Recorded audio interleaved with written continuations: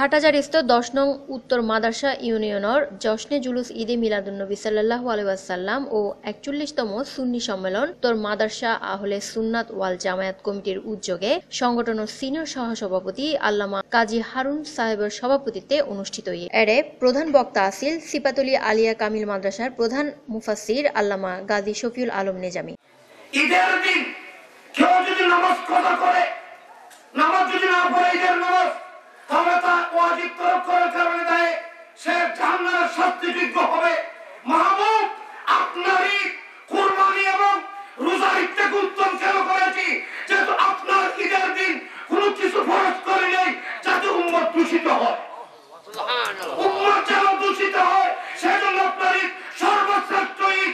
কোনো কিছু না করা ছাড়া আমি ঈদ হিসেবে কবুল করবো। বড় করে বলুন।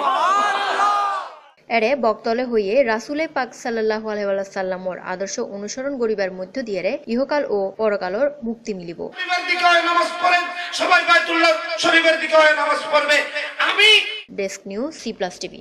হ্যালো দর্শক, ভিডিও ইভেন নিচে সাবস্ক্রাইব লাহা উগা লাল বাটন আছে, ইবেত ক্লিক করুন আর সাবস্ক্রাইব করুন আর ইউটিউব চ্যানেল।